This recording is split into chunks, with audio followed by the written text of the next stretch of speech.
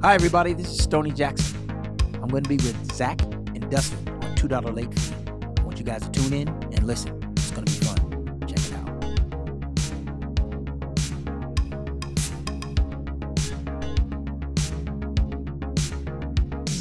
Stoney Jackson. Yes. Thank you for being on $2 Late Fee. Hey, thank you guys for inviting me down here, man. This is really cool. Yeah, it's an honor to have you on the show. It's awesome to have you. You guys are giving me chills. Too many compliments. You man. look, as we say, you walked in here. I'm like, what are you, like 38 now? And you're like, I'm not.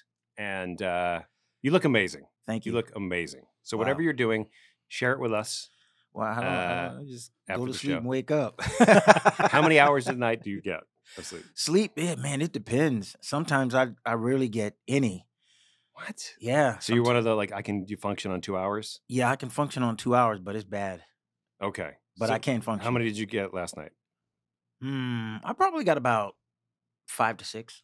5 to 6, well, Yeah. Yeah. Sounds about right. I get that same amount. Anytime I go to sleep really early, if I go to bed early, let's say 9 o'clock. Yeah.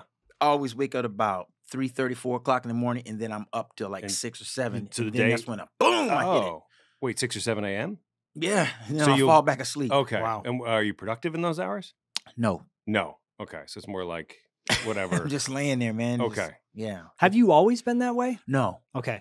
So that was something fairly recent or? Sort of in the past few years, actually. Okay. Okay. Yeah.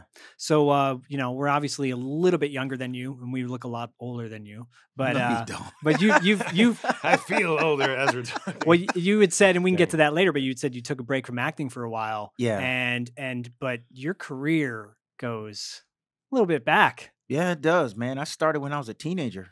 Wow. Yeah. And as a matter of fact, one of the first parts that I ever had was a guest star role on a TV series called The Righteous Apples. Okay. And I don't know if you know anything about he was a pretty big producer for a while. His name was Topper Carew. Okay. And Michael T. Williamson, who's starred in Streets of Fire with me, right?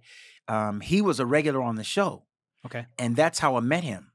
So he was a teenager, I was a teenager, and that was like my first kind of main guest star kind of role on the show. It's called Righteous. The Righteous Apples. The Righteous Apples? Yeah. What was it about?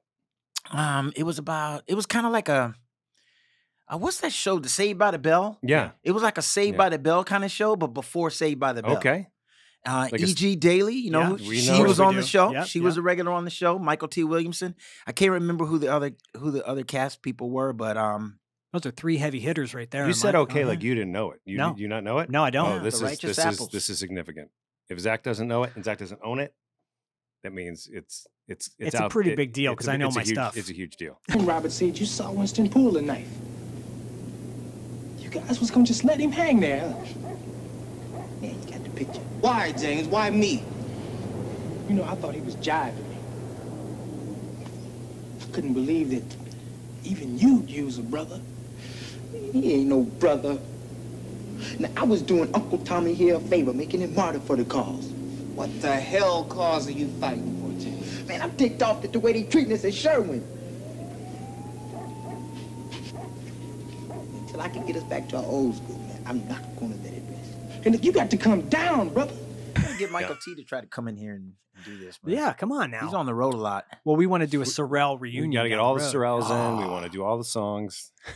You know, it'd be easy to get me, Grand, and Michael T. But I don't know Robert, and I don't know. He might be a little difficult. Does he not like fun? You think? I don't know what it is. To be honest with you, I don't know. I'm just saying it might be a little difficult, but he may do it. No, but it's true. You guys, you've all had significantly different careers since, and Robert was very, very focused on comedy for a while, and he was focused on directing more so the comedy. Yeah, he was filming. What was that movie he did? Hollywood Shuffle. Yeah, he was doing that on the weekends while we were shooting Streets of Fire. No kidding. And when we were doing Streets of Fire, we were contracted for 22 or 23 weeks, right? Which is a long time. That's a long time. Yeah, that's like that's like 6 months. Yeah. Okay. But we didn't film the entire time. What Universal wanted to do was they wanted to make sure that no actors in between the times that they were going to be down were going to go and get other parts.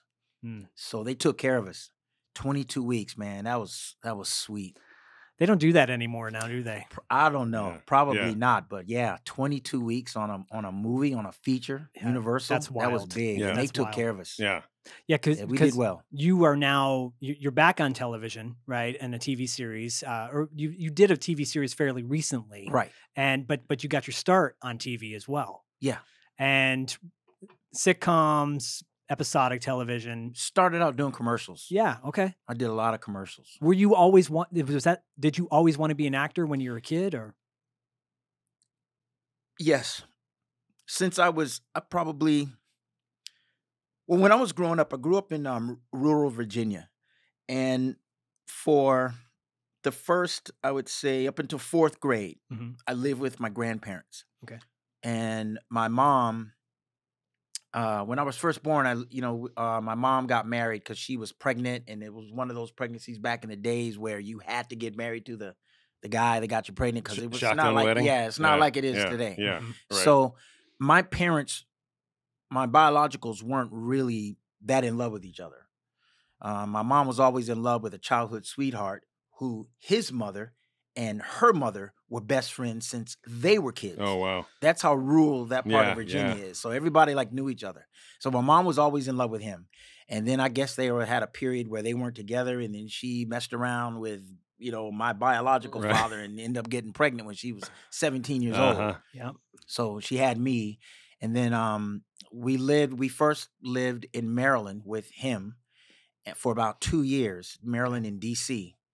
And then they got divorced, and then my mother and I moved back into the house with my grandparents in Virginia, in a little town called Dinwiddie, which is outside of Petersburg in Richmond. Okay. Whereas I was born in Richmond.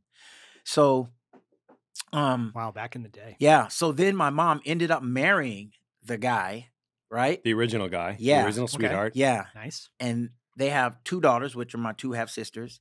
And then he wanted to go to med school. Now his father is very well to do, especially being back in that time. His family had Mhm. money, so they were able to have cars, televisions, and all that stuff back in the early 60s and the late 50s. When my parents grew Mhm. up, Yeah. and he had money, but his father was very stingy, and my dad always wanted to be a doctor. So he actually he and my mom put himself through med school at University of Virginia. Wow. And Amazing.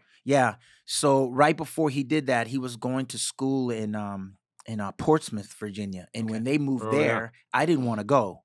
So I stayed with my grandparents. So my mom, 2 of my young sisters, and my stepdad moved to Portsmouth, and they lived there, and I stayed with my grandparents. And that brings me back to say this. When I was there, I remember when I was about 6 or 7 years old, my grandparents bought me a TV, a little tiny white box, black and white TV.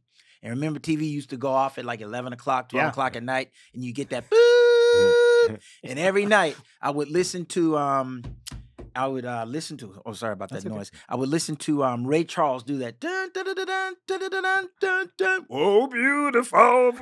Oh, man, that was my favorite song in the world. So I would listen to that every Little night. Louis Armstrong At in there, 6, too. 7 Yeah. years old, midnight, watching TV until it turned off, and then I would go to sleep. They wouldn't even know it because I would be in the room. I had Right. my Just own little sneaking. bedroom. Yeah. Yeah. Yeah. So because of watching so much TV, I used to watch Lassie and Gentle Ben and all that stuff. Gentle I Ben. always wanted to be an actor Hmm.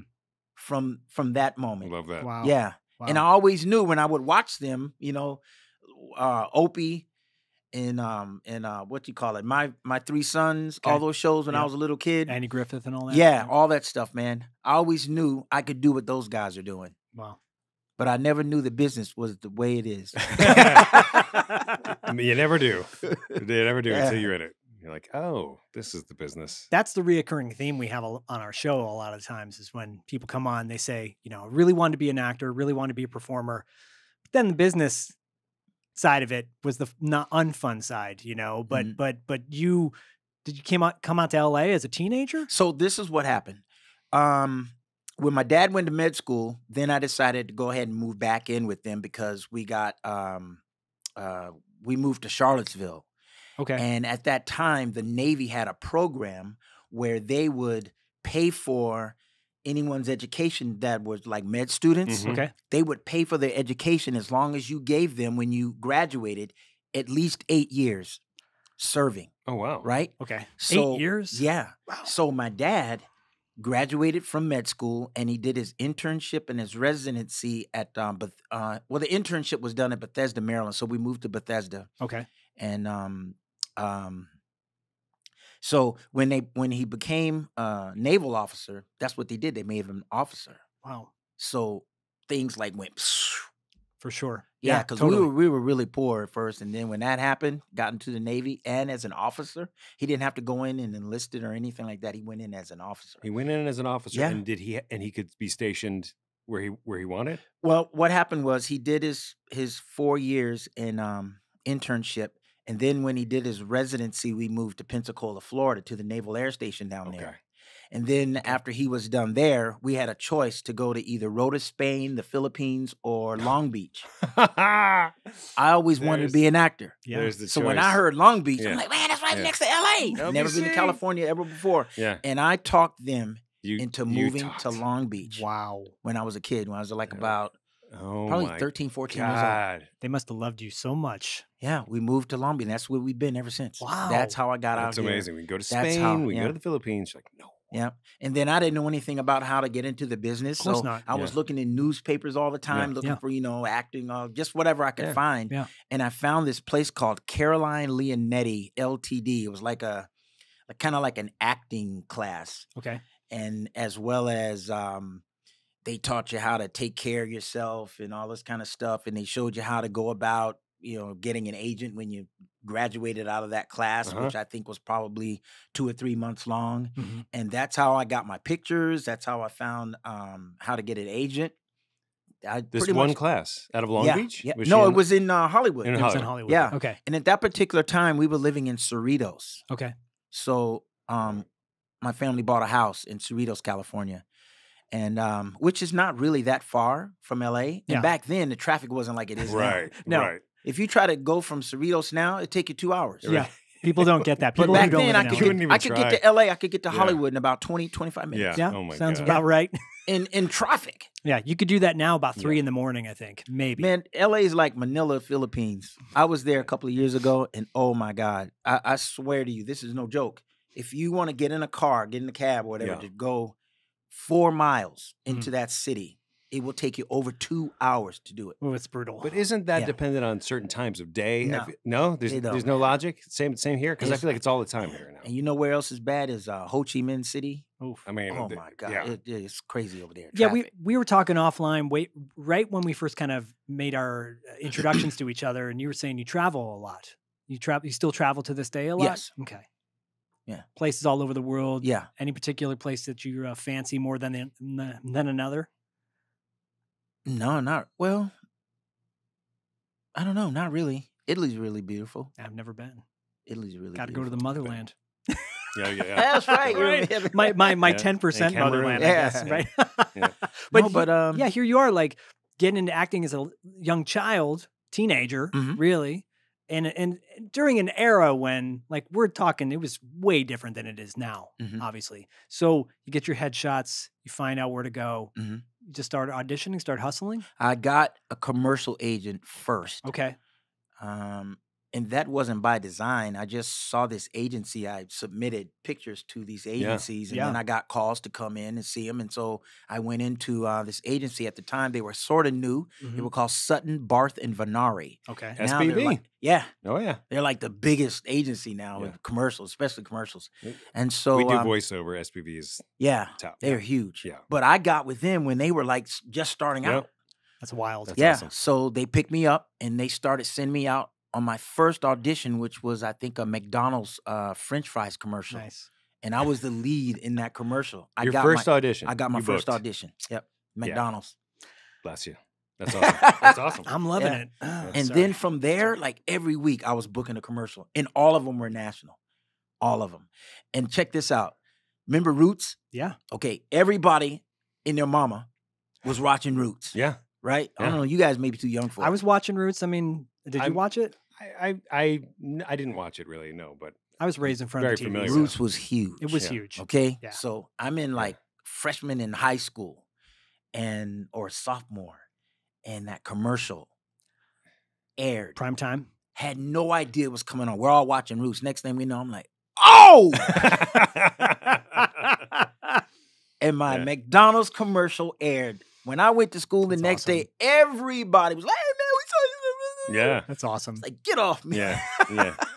Because nobody wanted to talk to me at first, I was Right. like, yeah. That's how it happens. Right. Yeah. Me and my sister at that time, we were like, probably out of that school, maybe 7 black kids in that entire school. Wow.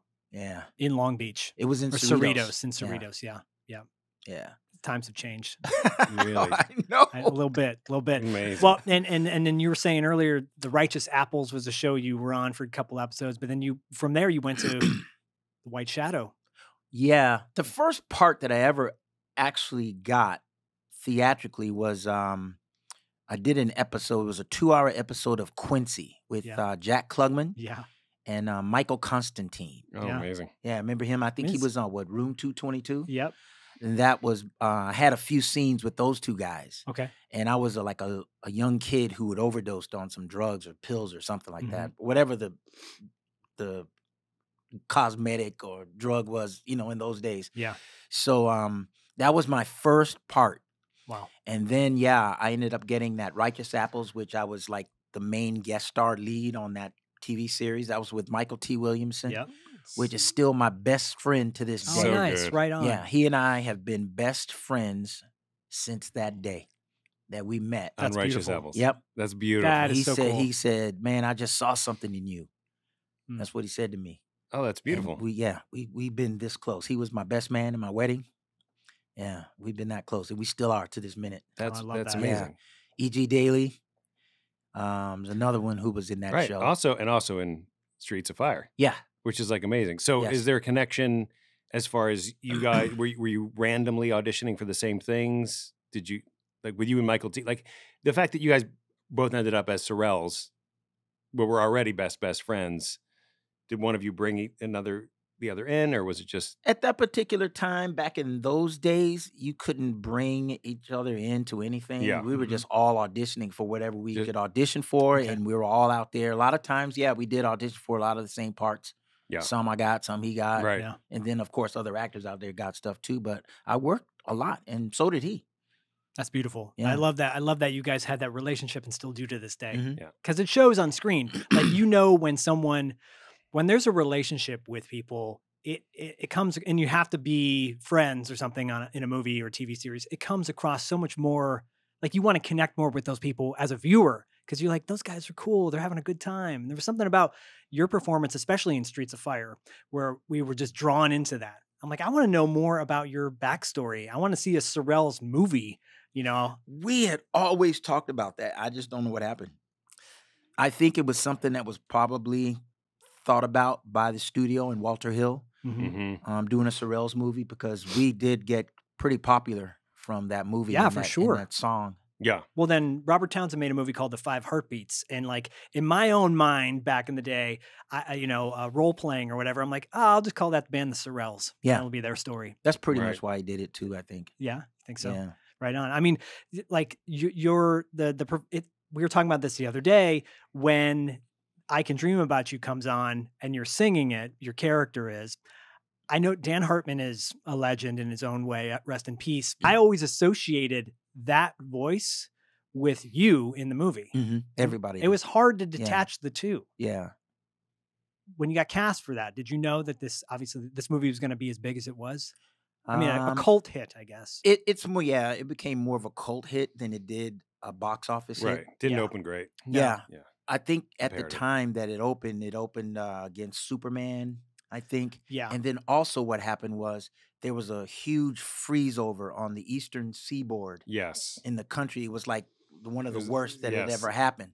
So that really affected the opening of that movie. The opening weekend was not well attended. That's what happened. For And sure. if a movie doesn't open well, Yeah. people don't usually go 2 or 3 weeks after it's already opened up. Right. That's how they used to do it anyway. It was all opening weekend. Yeah. Like all the time. That's what happened to that movie. That's exactly what happened to that movie. Why it got crushed. Well, dare I say, I think it's actually gotten more popular now. Yeah, I think you, so. You bring up Streets of Fire now, and we are clearly, because we're having you on the show and talking about the movie, and we Yeah. have Michael Pare on, and Streets of Fire came out the month we're recording this in June. It holds up and then some. Mhm. And Dustin and I were saying in our previous episode of the Streets of Fire, when we focused just on the movie, the Sorrells are really like the heart of that movie in many ways. Like, you guys are the most wholesome of the film. There's a lot of gray characters throughout, but you guys are just pure heart. I said the most likable, basically. Yeah. I mean, I wasn't, just pulling You any didn't hold punches back. about it, Nope, because nope. it's like the second you guys are on the screen, you're like, oh, finally, some people we can like relate to and we can like, and we Really? can, yeah, because Yeah. every other character, just like, even like Tom Cody, like he's the cool, tough guy, he's the hero, but he's also like knocking Diane Lane out. Hit her in He the just face. like punches her in the face. And you're like, and he's like rude, Could you do that today? No, Right. right? Everybody's said. everybody's rude, Rick Moranis is just insufferable, like Billy Fish, the character. He's a jerk. He's a jerk. So Yeah, every his character character, was a jerk. yeah, every character is basically, just there is no there's no middle ground to them. It's just kind of Yeah, like nobody's really nice. nobody's nice. Nobody's Except for nice you guys. Except for us. Yep. Except for you guys. And we got kidnapped. I know, right? Yes. and Against your will. yes, and you're nice throughout the whole thing. And by the end, we were like, oh, yeah. Yeah. Yeah. Let's do our moves and whatnot. And Yeah. It's amazing. So Michael came on and he told the story about how when in the scene when he's hijacking your bus Mhm. and you were driving that bus Mhm. and you were literally driving that bus Mhm. as an Yes. actor. Yeah. And he talked about, having to jump out in front and basically stop the bus and Yeah. having some concerns about it. He was like, well, that's Stoney. Stoney's not a driver, and Walter was saying, oh, no, he's good. And I would love to hear your perspective of that. I don't know. I kind of remember it. I think I was a little nervous that I wouldn't put on the brakes hard enough. And bus brakes aren't like, regular car brakes. Right. No. Right. Yeah, It's not it like was a brakes. little- Yeah. It was a Special little license. nerve wracking. I didn't want to hit that guy. You need a could special see license to when drive a he bus. got over there. Yeah. You could see. Yes. Yeah. But he said it was perfect. It was Yeah. as if, you broke and he stopped. It was like he stopped the bus. Yeah. I always make sure I try to do it right as much as I can. So yeah, I didn't want to. Especially in that moment. Oh yeah. Oh man. And he was off of Eddie and the Cruiser, so he was like Yeah. really big. The studio. Yeah. This was supposed to be a trilogy. Yes. Yeah. Yeah. Yeah. And it would have been nice. Again, Yeah. That would have Sorrell. been cool. The Sorrells would have been Oh, my episode God. 2. I know we would have been in it. You know you I would have know. crushed Yeah, that stuff. yeah. That world. Walter loved us. I'm just saying, we'll make a great TV series now. Everything's going to TV now, but who knows? Everyone listening Yep. to this potentially, down the road. I never thought I would see Star Wars become the TV series stuff that it's become now. Obi-Wan Yeah. Kenobi just Everything. came out. I've never thought that would happen. Well, finally, our generation is making the content that everyone's seeing now, Mhm. right? And I think, the 80s were such a nostalgic time for us that what came out of the 80s, the children of that era are now making the stuff that they loved, Mhm. right? So the neon and the bright colors and the fashion and just the music, everything's hitting, and it's now coming back into fashion. So science fiction like Star Wars or whatever, that's coming back into the fold. I love that. I love that something like Stranger Things is spotlighting a artist like Kate Bush, and like young people are like, who's this Kate Bush person? And they go, oh, whoa, blowing my mind. Yeah. So hopefully with Streets of Fire, the Sorrells, like that gets more into fashion. I Can Dream About You is such a great song. It's such a Mhm. beautiful song. Let me give you a little backstory on that song. I Can Dream About You, Yeah. please do. Okay, Dan Hartman obviously wrote that song. Yeah. I'm sure he didn't mind doing it, but I think at first they wanted to see if we could actually do the song. Okay. And then what ended up happening is the song was so good, and on that soundtrack was phenomenal. Yep. Yeah. That entire soundtrack Entire soundtrack. was phenomenal. Yep. And so Jimmy Iovine Mhm. was the guy behind it. You know how big- Legendary yeah, producer. Jimmy Iovine. Yep. And back then, he wasn't the Jimmy Iovine that he is now. Yeah. But he was still a pretty powerful guy. Mhm. And so he was in charge of that soundtrack. And so per discussion that I had with Walter Hill, because he told me, he goes, the studio and the record label have decided that the song would be a bigger hit if a white performer performed it as opposed to a black sort of doo-wop group. So it made sense. I mean, if you think about it, that's unfortunately the way, you know, it is. But I mean, that's what their thinking was, and that's what happened. So Dan Hartman went on and did the song and put the record out under him. I wonder if this was the 90s when Boyz II Men came out and kind of that hip hop R&B, you know. A lot of that stuff happened or got brought back, if you will, because of us. Yeah. Rick James, who was a really close friend of mine, he had come out to LA. So every time he come out to LA, it was me and you know, a few other people. We'd always go hang out with Rick, go to the clubs and stuff. Just so you know, I never did drugs. Ever. You heard that. They would always try to talk me into it. Good for you, man. Yeah. Because, come on, Stoney Jackson. Your name is Stoney. Why are you? You're too sober. He would always call me Stoney Jackson. He rarely would call me Stoney. Sometimes if he's like, Stoney, he would, you know, yell at me or something to come over, but always call me Stoney Jackson. Stoney Jackson never got stoned. But Rick had started a group. He told me, he says, man, I loved you in that movie. I love what you did. I love that group. He wanted to do a doo-wop group. Yes. So he started a doo-wop group. He went back to Buffalo, put together these guys and called them Process and the Do-Rags. Look it up. Process and the Do-Rags. Okay. Process and the Do-Rags. Okay.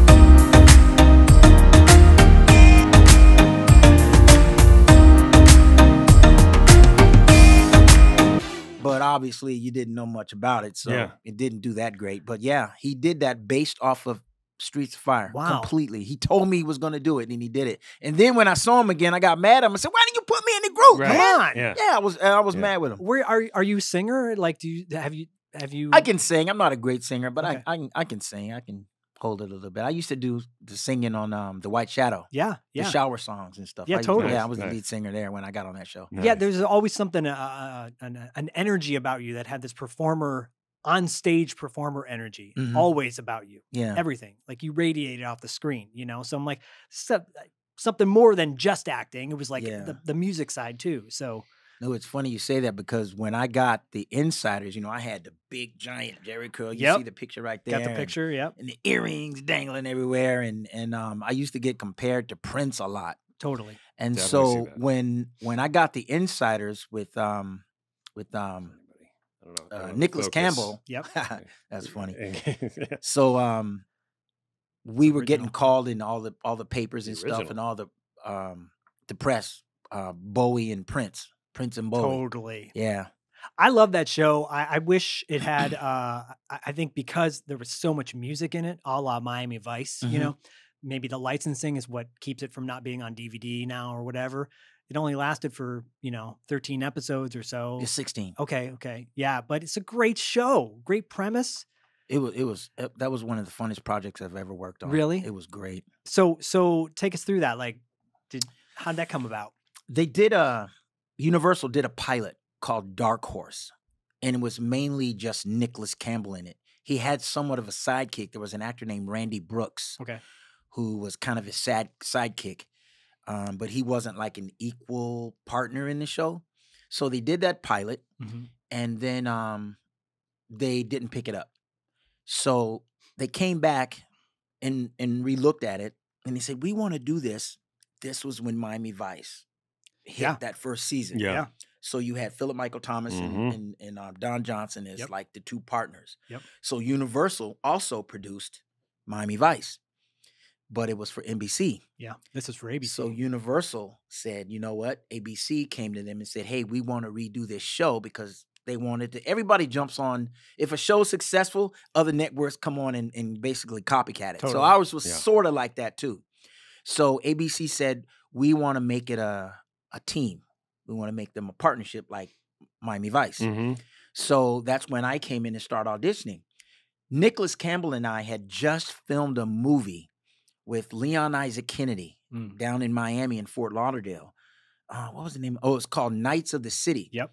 So we were down there for like a few months. Great movie. And that's where I got to know Nicholas Campbell. And very cool premise, by the way. Knights of the City. Knights, you saw that? Yeah, yeah. Oh back in the God. day. I think they showed it at the New Beverly Cinema. Oh, really? Yeah, yeah. Way back when. Oh, wow. Because they do like a grindhouse night, and Leon Isaac Kennedy, I believe he was there maybe for Penitentiary, because I know he did that as well. Mm-hmm. But Leon Isaac Kennedy, who was just a New York Ninja, anyways, they showed that, and I was just like, the movie changed my life. Leon, it's great. Leon, man. Blew my mind is what I did. Didn't change my life, but it blew my mind. Blew my mind. How did you change it? What direction did you? Because I became a rapper. Now Leon was also a good friend of mine. Because you get to meet a lot of actors when you're auditioning and stuff, and you're in that circle, you like meet everybody. And Leon and I were pretty good friends. And he and my agent at that time were really good friends. And he was going to do this movie, Knights of the City. And he went to my agent to try to help him cast the movie. Okay. So one day I always used to go hang out with my agent back then. And he was off of Sunset Boulevard. So I used to always go over there almost every day, just hang out in there and stuff. See girls, all kinds of nice, stuff. yeah. So I ran into Leon. I was like, "What's up, man? What are you doing up here?" And I didn't know he was putting together this movie, and David was like kind of helping him. And he goes, "I want you in the movie." There was no part written for me at all, nothing. Whoa. So he goes, "Don't even worry about that, Stone. Just we're gonna come. We're gonna do a deal. We're gonna put you in the movie. Get there, and basically any line and every line that I had in the movie with all the scenes, I would just ad lib, throw in stuff. And that was how I ended up being in that movie. That's great. And was down there in Miami for 3 months, man. Wow. And you can imagine how awesome that was. 3 months of just ad libbing into scenes. Man. Yeah, in the 80s. Wow. Girls everywhere, man. It was nuts. That was so cool.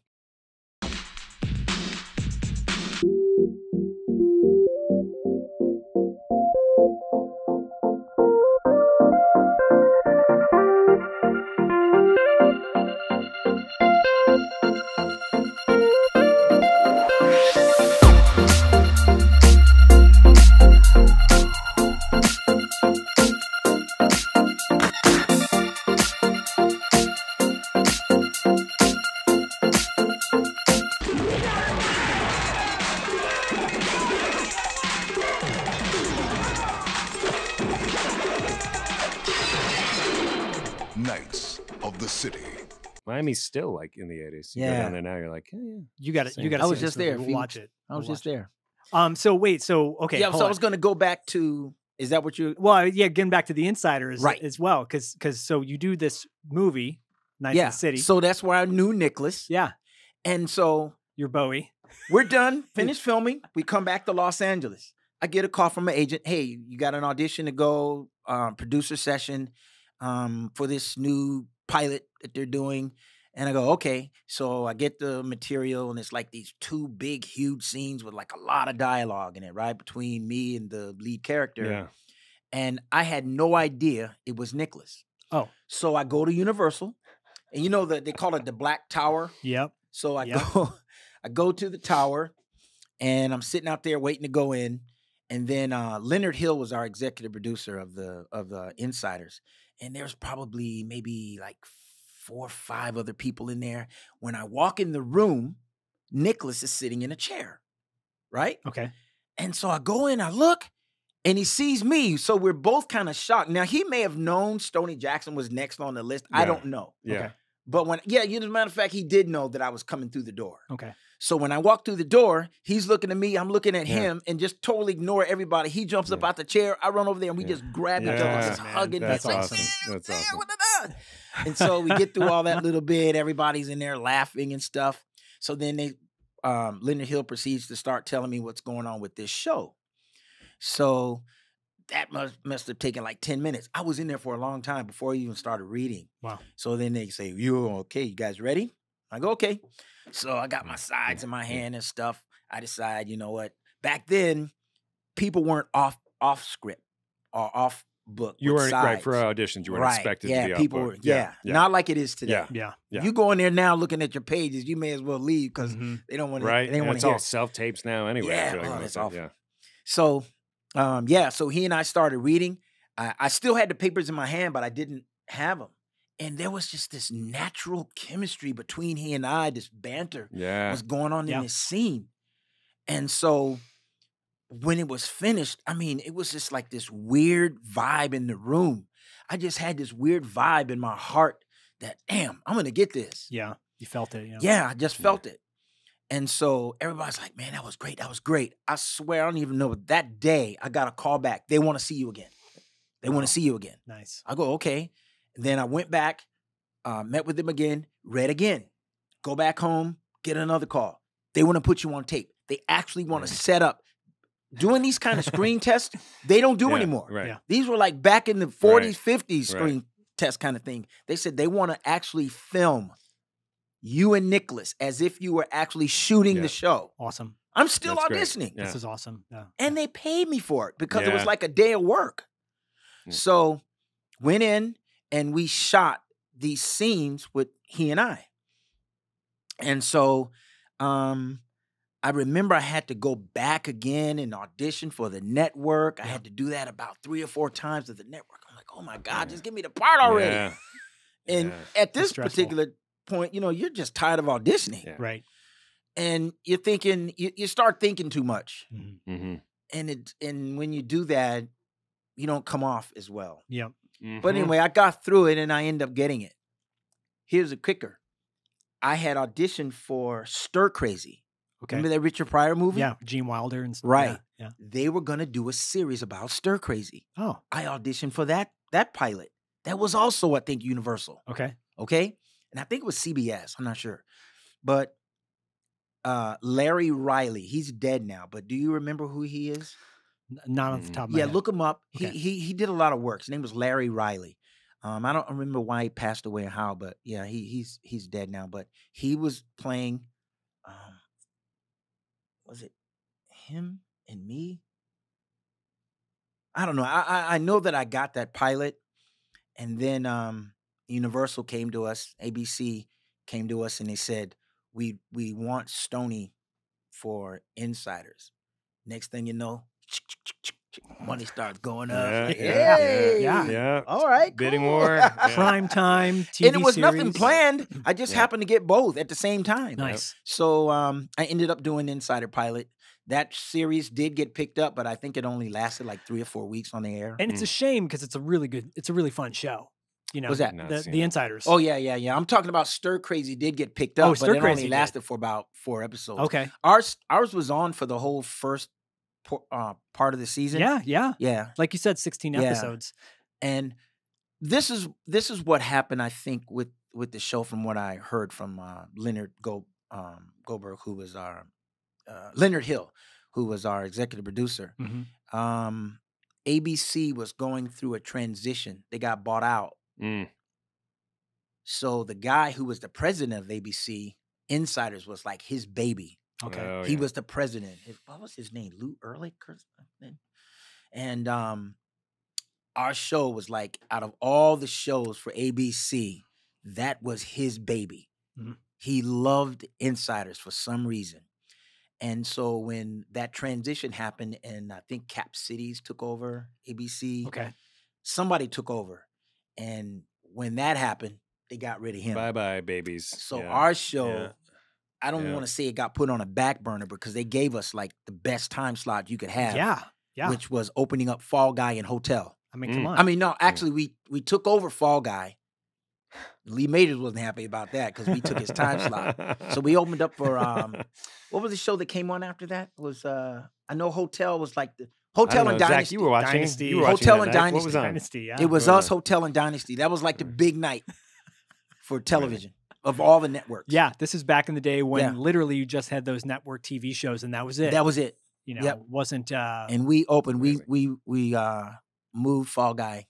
Yeah, Lee Majors. well, it was, and the premise was different from Miami Vice, where it was, you know, reporter, Right. ex-con, and you guys are linking up, taking on, you know, Yeah. different aspects. It wasn't Miami Vice. It might have had a little bit of that template, and the music though kicked ass. And the opening theme, the Genesis song, you know, is such Phil a Collins, oh yeah. my gosh, it's so good. Such a great way to start bang, that. bang, bang. Yeah. Down we go. Yeah. So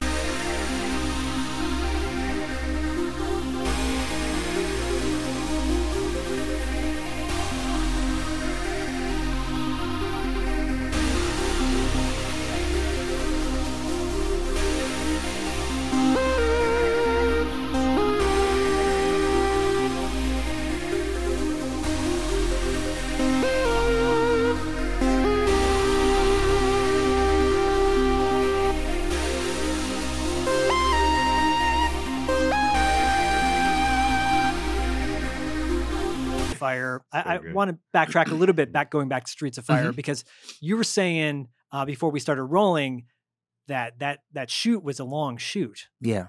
Like you were contracted for what, 23 weeks, you Yeah. said, but you didn't shoot that whole time. No, we didn't. And it was cold as hell when you were doing location Yeah. shots in Yeah, Chicago. we went to Chicago because they wanted the authenticity of the L trains. Yeah. And but you know, remember the look of that movie? Yes. It was like a futuristic, but it was like 50s, 80s. dated. 50s, Yeah, it was- 80s, and then other little pockets Yeah. of like the 20s Hybrid. with Cody's Yeah, look, you know. It had that old look, but it was like Mhm. kind of set in the Mhm. future. That was Dark and- really yeah. cool. And Walter Hill has such a distinct vision with his movies, you know, Yeah. where like The Warriors, for example, he loves the trains, you know, the Mhm. train going to Coney Island Mhm. and whatnot. So yeah, that Streets of Fire had a distinctive comic book look to it. And then that's why being on set was perfect, because Yeah. the way it looked, but then obviously he's doing shots in Chicago with the Yeah. train, right? So we did that. I think we were in Chicago for like maybe 4 weeks, 4 to 6 weeks. That's a long Shooting time all- too. Man, dude, Yeah. Walter Hill shoots like a page a day. Wow. Yeah. Right. Right. Which you can't really do now anymore. Oh Yeah. man, no. But- now you got to shoot like 7 to 10, maybe even more pages. Right. But no in wonder a they're day. concerned about going over budget, you know, at a certain, right. Because at a certain point, he's like, nope, we're just going Hey, to. that budget was huge, and it was yeah. Walter Hill. Mm-hmm. So man, yeah, he took his time. He was on fire at that time, no pun Yeah. intended, you Yeah, know, he because was. his movies had, at that point in the 80s, he was just cranking out one hit. Well, whether it was a box office hit or not was a different story, but his uniqueness, Mm-hmm. every one of his movies, whether you like them or not, are very different from one another. You can't say, oh, that's, you know, 48 Hours is Yeah. just like blah, blah, blah. No, Yeah. he broke the mold with 48 Hours, that buddy comedy thing, you know. Mhm. Streets of Fire is a rock and roll action musical. Like you put all those together and people go, wait, I don't, okay, who's in it? You know, like this, you don't see movies like this. You don't, Yeah. there's never been another movie like this, No, in my you opinion. know, almost that entire cast became like huge. Then it's Yeah. one of the Yeah. best casts top to bottom. Mm-hmm. Like every single person in that movie brings their A game. Yeah. You know, down to Bill Paxton's small little role, Yep. but he nailed it. Bill Paxton, Lee Ving. That was Willem Ving, so Dafoe's good. first movie. Yep. He Yeah. did done a movie called The Loveless. I think either before or right after that. But yeah, he like carved out that niche, you know. And yeah, Lee Ving being a total badass. Amy Madigan, Yeah, Amy Rick Ma- Moranis, right? E.G. Daily, Diane Lane. She was already like a star. Yeah, Right. she was a kid though. Yeah. And then here you are doing Yeah. these. I was a musician for a while. I don't really do it anymore, but being on stage was such a rush. I loved being in front of an audience and seeing you guys performing in that movie, even if it's acting, it just felt so authentically genuine, you know, with Mhm. the crowd. You filmed it at the Wiltern, right? Yeah, we Yeah. did. So was that a challenging process to do that scene? No, it wasn't challenging. It was fun. Yes. It was a lot of fun, and Yeah. they had a ton of extras. Yeah, he shot like it feels authentic. It really, as we were shooting it, it felt like a real concert. Yeah, I bet. It felt like a concert. The music was blaring, and when we went on stage, and it was crazy because it was like when we weren't a real group, Yeah. but it felt Yeah, like we were a real group Mm-hmm. when we went out there, and everybody was waiting for us to come out to perform this song. Yeah. Hundreds of extras. Who hires hundreds of extras? You just Right. don't. Not You don't now. do that. Right. Yeah. Now it's digitized and There was hundreds of extras, and everybody was out there just waiting for us to come out and perform this song. Wow. Amazing. Yeah, it was weird, man. The vibe, the feeling, The of that, style. The it was- style. I mean, it was we've amazing. we've said really that the last 7 minutes of Streets of Fire is just like the best. It's just the best on film because it's it's not only are you guys on stage, but Tom and Ellen Aim or Michael and Diane are having that moment right where Mhm. he's like leaving her, and then she goes out, and tonight is what it means to be young, and it's just such a mood, Yeah. the whole thing. And so to hear you say, like felt like it was a It concert. It really felt Yeah. like we were in a concert and we were the group. And I mean the reaction, that wasn't fake from the people that were watching it. When we did the first take and we got to do the whole thing up front right away. Right. We got to do the entire performance from start to finish. So everybody out there in the crowd was like, "Oh my God!" And that song, boom, boom, bloop, bloop, Yeah, your moves, like your energy is so it's so infectious because you just seem like you're just having a great time. Talk about the moonwalk for a second. Yeah. My friend who I met, his name was Mr. Freeze. He was in Splash Dance. Remember the guy with the umbrella? He was a breakdancer. Okay. And remember the guy with when the umbrella pops out and then he starts moonwalking? In Flashdance? In Flashdance. Okay, yeah. Okay. That was him, Mr. Freeze. And so I got him to kind of teach me how to do it. At that particular time, too, there was a guy named Jeffrey Daniel who was one of the leads in Shalimar, that singing group Shalimar. Yeah. Okay. Yeah. He and I were really close friends. And as a matter of fact, I think at the time we were like roommates because I had a place. He was married to Stephanie Mills, the singer. Yeah. Oh, yeah. And they got into a horrible fight. Oh. And then he left. One day I came back home, drove down my driveway. I had a back staircase that went upstairs because I lived in a duplex off of in the Fairfax area. Okay. And so I pulled down the long driveway. I got out the car. I go up the back staircase. And he's sitting there with all this luggage. Oh, no. He had moved out. Oh, no. Moving in. He came in, and that's when he became my roommate because I had like 2 bedrooms in that place. It was big. Yeah.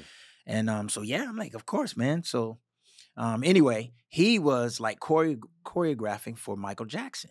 Okay. All right. And so Michael was trying to get him Streets of Fire to come out. I did the moonwalk in it. Mhm. Yeah. Right. Yep. So Michael saw it, wanted to learn it. No way. Jeffrey You was taught Michael Jackson the moonwalk? Is that what you're saying? Is that what you're saying? I was there. I don't want to Is say that what I'm you're the, saying? No, I'm not saying that. No, what you're saying is if you hadn't done it, Yeah. it wouldn't have happened. You're maybe. saying the moonwalk. Michael wanted to learn how to pop. Jeffrey was like the pop Oh locking my God. expert from Soul Train because Okay. that's how Shalimar started. And he was doing the moonwalk. Back then it was called the backslide. It wasn't called the moonwalk. Okay. It was the backslide. And Jeffrey taught me really how to perfect it. So that's when I performed it in the movie. Michael saw it. He goes, I love it. I want to do it. So you guys, let me tell you This is something. man. amazing. This is Michael amazing. Jackson, Yeah. Jeffrey taught him. I was there through a lot of those rehearsals. And that's how I ended up in Beat It. I was just gonna say. That's how I ended up in Beat It. I'd known the family for a long Love time. that. And so I used to go down to the rehearsals and stuff. Bob Giraldi, who directed it, but somehow knew who I was. And I was just an actor. I wasn't trying to be in a video. Yeah, I was just an actor. You're the guy that taught Michael Yeah, Jackson so about the we'd be moonwalk. hanging out in Michael's trailer on the set. So I'm down there with him and Jeffrey, and we're in his trailer. So Bob Giraldi comes in, and then he recognized me. Mhm. And it was weird because I'm like, I wasn't some big star or anything like that, but he recognized me for some odd reason. And he goes, man, maybe we can get this guy to be in it. And then Michael says, yeah. And I'm like, no. I'm an actor, man. Yeah. I wasn't trying to be in a Right. music video. It's Right. like, kind Right. of like an extra or whatever. And so, Yeah, because during that time, this was a different time. yeah. So they were like, man, you should think about it. You should think about it, Stoney. Think about it. I said, okay, I'll think about it. So then I talked to Jeffrey. And Jeffrey was like, dude, this is gonna be This huge. is gonna be iconic. I mean, it's Michael Jackson's already like Michael Jackson. Yeah. So I'm like, all right, man. All right. So Bob was like, cool. So he just started throwing me at Stoney, come over here. And he would throw me in this shot. If you watch the video, there's no like rhyme or reason to where I am in the video. I'm like all over the place. Like 1 second you'll see me here, and then there'll be another shot, and I'm over there. I'm walking down the street. It just makes no sense. That's amazing. But it was Bob Giraldi going, here, go in there. Yeah, it was weird. Wow. And next thing I know, that's like one of the things I probably get recognized most for is being in the Michael Jackson Beat It video. So funny. With no line. I swear. But you had it. I had it, and man, I'm so glad I did it. It was so fun. That's wild, man. Yeah. But so when people recognize you, they go, "Oh, you're the guy from this, or you're the guy from that." I mean, do you take it as a compliment, or do you go, "Well, what do you know me for now?" Does it matter to you? I'm like the low key guy. Everybody wants to go, "Hey, yo, Stoney Jackson from Lydia." I'm like, "No, don't do that. Don't do that."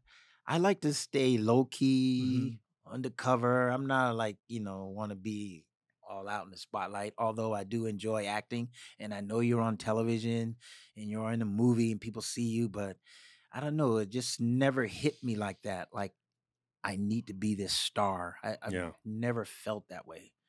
So it's weird. That's kind of how I live. I don't really care about being the big, huge star person. Well, I mean, that speaks a lot to your character and to your upbringing, perhaps. Because, just having the humbleness, like even now when you're describing, well, I don't know why he wanted me there. I don't know why, like that's a level of humility and humbleness that is such appreciated, sincerely. Yeah. Yeah. And the fact that you're on our show and talking about your career is huge for us because we're obviously big fans, thanks, man. And everything. It's like every little thing. Talking about Trespass, just jumping ahead to when you made Trespass again with Walter Hill, and you're doing a movie with two of probably the biggest rap stars at the time, Ice Cube and Ice-T. Do you know he wanted me for the Ice-T role? Really? Walter did, yeah. He brought me in. I've done like 4 or 5 projects with Walter. Okay. He and I have this really cool relationship. He always liked me. He always like put me to work. I did Wild Bill with him. Yeah. Yep. Awesome. Tales from the Crypt. Yep. I was supposed to do Undisputed, but again, because Black actors didn't really have huge names, the studios never saw us as being able to put butts in seats as opposed to how it is now. Yeah. So when I was coming up, I had to audition pretty much for everything I ever got. You're right. Yeah. Walter Hill never made me audition for anything. He would say, "Hey, meet me at Paramount, taking you to lunch." I go, "Okay." He'd tell me I'd go there, studio, That's we'd go in the fantastic. commissary on the nice side, because there's 2 yeah. sides. Fantastic. I'd be sitting in there, man, and like all these big stars and fantastic. big ass Yeah. producers and stuff, and like, man. Yeah. So he would always do that for me. Call me up, "Hey, Stoney, meet me at Paramount, going to lunch." So I always knew after the first time that he had something for me. So whenever he would call me like that, I'm like, "Oh, Walter yeah, lunch. man, Walter get lunch. something." Yep. And Yeah. working with Walter, you Yeah. always know it's going to be big time. Yep. So, which movie were we talking Well, we're about? talking about Trespass, Trespass. but Oh, yeah. So what happened was he wanted me to do the Ice-T role. Okay. King James. Yeah. And then the studio said, "We need bigger names." And at the time, the rappers had the bigger names. Yeah. I mean, 90, what is it, Yeah. 92, Yeah. I think we're talking. And So, the rappers could put butts in seats Yep. because of the music. Music is so much bigger than movie stars, unless you become like the Tom Cruises or the Will Smiths or whatever. right. Yes. But music, everybody, and it's universal. So it's not like Yeah. people in the United States only see your movies. Everybody Everyone's across the gonna see it. globe hears a song Right. Yep. and Right. loves it. So Right. the studio said, we want some bigger names. So they ended up getting Ice Cube and Ice-T. And Ice-T had just done New Jack City a couple of years prior. So, Yeah. So he was like on a roll then. And so Walter called me back in. He goes, "Hey, Stoney," this time it wasn't lunch. He just said, "Come to my office." Oh, So he no. told me what happened. And I go, "Shoot." He goes, "Don't worry about it. Yeah. I'm still going to have you Yeah. in the movie." So he wrote that part for me. Really? Wasn't originally written in the movie at all. It was kind of like that Leon Isaac Kennedy thing, except the difference was Walter actually put it on paper. Mm. So he wrote lines Right, in there, right. yeah. So then at the same time, when we got on set, Walter pretty much, he said, look, I don't care what you guys do. Just kind of stick to the core of what I've written. Mm, But I don't care about the ad-libs. I don't care about this, That's that, and great. the other. that's And great. so I got a funny story. There was this little old white lady who was our script supervisor on Trespass. Remember, this movie's all guys. There's like no women. Yeah. There are no Walter women, did something smart. He said, okay, all the stand-ins that we're going to hire are going to be all women. So there were women on the set. So you got like 11 main characters in this thing, and all the women are stand-ins. So it kind of like, it was a good idea because Yeah, when you got too much testosterone Yeah, in one room, yeah. Mm-hmm. it Yeah. can get crazy. Yeah. So that kind of that Yeah. kind of helped a lot. Oh, that's funny. So I remember this little old white lady. She was so sweet, and you would never expect this. I don't know. Can you use foul language? Yeah, on here? totally. We can. Yes. All right. So this is what I'm gonna say. Yeah. This little old white lady. She was real quiet. She was sitting over there, and man, she knew her business. She's working for Walter Hill, so you know she's got to be on point, right? Mhm. So, we get into rehearsing a scene. Me, Ice, all the guys, but most of the dialogue was coming from me, Ice, and Cube. But Ice had most of the dialogue in this particular scene. So we're on set, we come in for rehearsal. So Ice is like, yo, yeah, fuck it. We gonna kill him, motherfucker. We gonna do that, da, da, da. So then we go, okay, rehearsal's up again. We go do another rehearsal. So action on rehearsal. So Ice starts saying it and he forgets his line. And he goes, what's the line? And the little old white lady gets him. She goes, yo, motherfucker, I told you that. Everybody looked and fell out on the floor, man. It was funny as Yeah, shit. that's It was amazing. so funny. That's The little awesome. white lady, man. It was hilarious. It was one of those you had to be there Of moments. course- No, no, no, Wow. no. But as opposed to me telling you about it, but It's man, hilarious you would for have us. died. what's You'd have funny died. about that though is like I could see Walter after that going, "That was really good. Why we should put her in the movie now? Let's put a part." I remember Walter's face. He could not believe what he just heard from her. I bet. Verbatim. That's Yo, hilarious. motherfucker, I said kiss my and she threw in the With the N-words, attitude, was she in everything. with the attitude too? She was just Swagger? reading it. She Yeah, was reading yeah. Okay. Okay. it. But she read it verbatim. It wasn't like I would like you to. Oh man. Was the shoot challenging? Yeah. We did our own stuff on there, man. We did our own stuff. You know, breaking down doors. I had to break down a door. I had no idea this door was going to be a real thick wooden door. Oh shit! and I had an axe. Yeah. And when I hit it the first time I hit it during the scene, the shot, I was like, damn, it's a real door. I'm thinking like, you know, Right, it's a it's gonna- studio yeah, movie. it's gonna So I'm splinter, gonna be able yeah, to break yeah. through this door It's with gonna be one scored or yeah. whatever. Dude, I Yeah. thought I was gonna tear through that door with the first Yeah. chop. Yeah. Yeah. It took Yeah. me about 20 chops trying Check to get through me that out. thing. Boom. I was like, wow, that's some real That's stuff. But funny. yeah, all this stuff was cool. Remember that one scene where I was pretending to be the cop?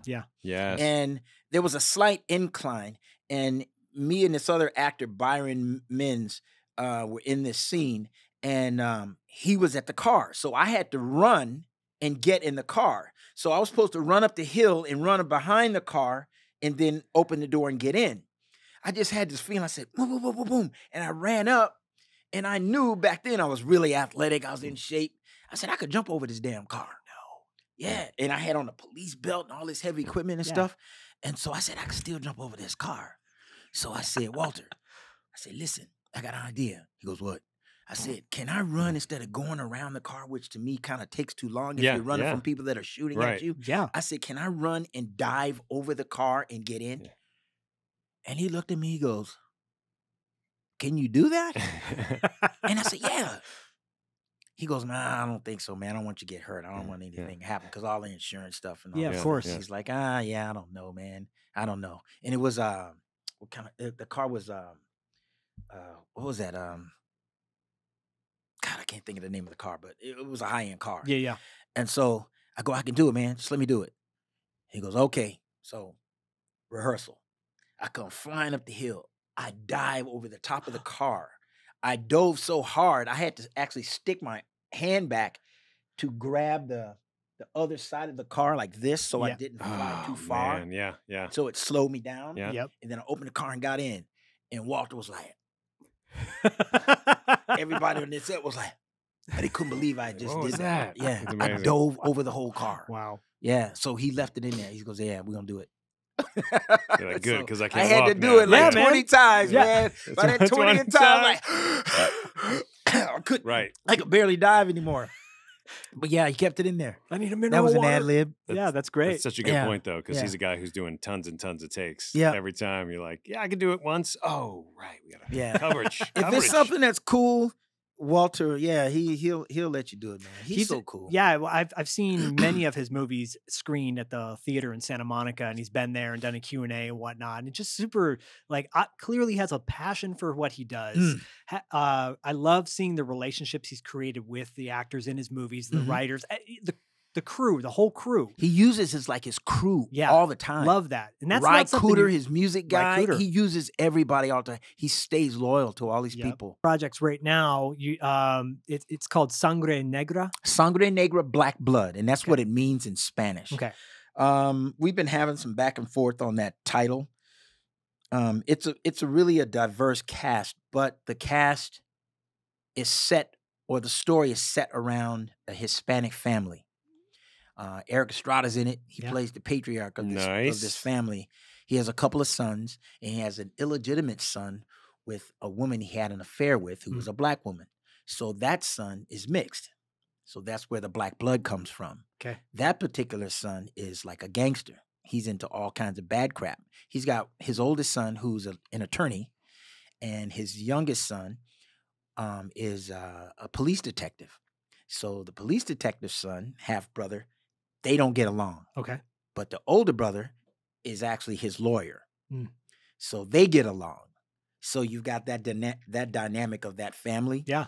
Yeah. So my character plays, I play a guy who is a somewhat of an acquaintance of the Black Blood brother. Got it. And he brings me in because he wants to try to take over this mob situation where he is like the number one guy for this mobster. He wants to take over his business, and he needs help doing it. So he knows that my character is this crazy street guy who just, pop a cap and you just, if you blink wrong. Cimarron Squally, right? Yeah, Cimarron. Squally. Yeah. Is Man, that how the name of your you do character? some Or you research. just, This or guy. you just saying words? No, that's the name of his character. Oh, okay. Yeah, Zach is the research king. I try over to here. be, man. I try to be. Jeez. We're Yeah. clearly big fans of your work. So I appreciate it. Yeah. having you on our show has been huge. This has been an honor. Really Thank you for appreciate it. tripping down memory lane with us. Hey man, thank you guys. I don't That's so normally good. do this stuff. So Yeah. when you ask me, I was like, okay. All right. Well, I hope you had a Was it okay worth time. it? Oh man, it was great. Are you kidding me? Hey, you guys are awesome. We don't want you to leave here and be like, I'm never doing those again. Nah. Well, thank you Love for it. being on the show. Yeah. It's a pleasure. Cool. Thank I you. appreciate you having me.